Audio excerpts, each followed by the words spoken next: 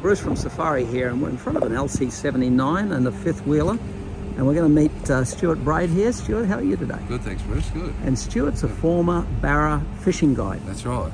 And you loved it? I loved it, up in the Northern Territory, you've got to love it. Daly River? Northern Australia, yeah, Daly River.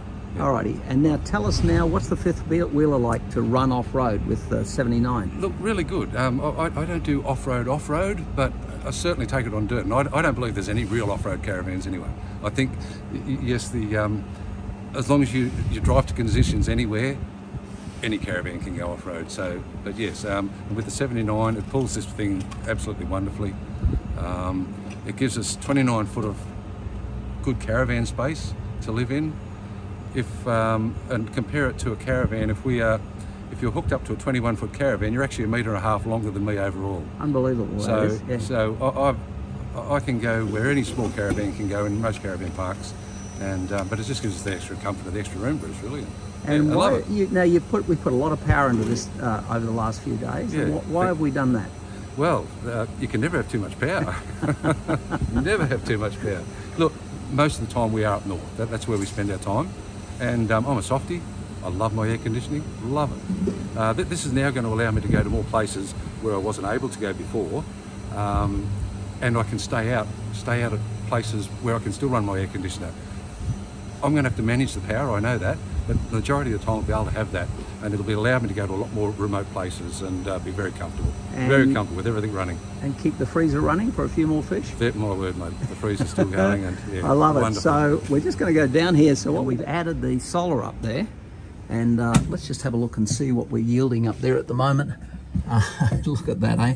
1635 watts coming from 400 watt panels. And you know, we're still not out of October yet. This power is just pumping in here morning. And let's just have a look at the install here. And we say this is tight.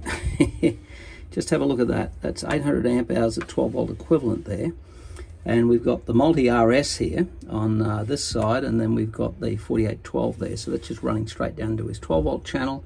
And then we've got a killa-wasp in the LC79 that's towing this, or that's pulling this, and it's charging in here at 1000 watts. But our strategy here was to really maximize the solar.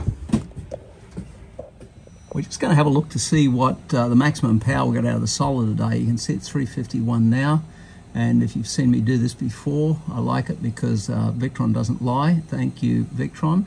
I go into the daily history, and look, how about that, folks? 1926 watts, just short of 2000 watts off 400 watt panels. So we're getting 1926 off 1600, and we're coming off the roof 296. Now most people will wonder, immediately ask the question, how on earth did you do that? Well, we do a much higher voltage for a start. We use the absolute best of the best on the glass panels, and basically that's how we get such a high performance. And of course, we use Victron energy for the smart solar controller, ultra fast every second, and it just squeezes everything out our end. And I've got to say, how good's that?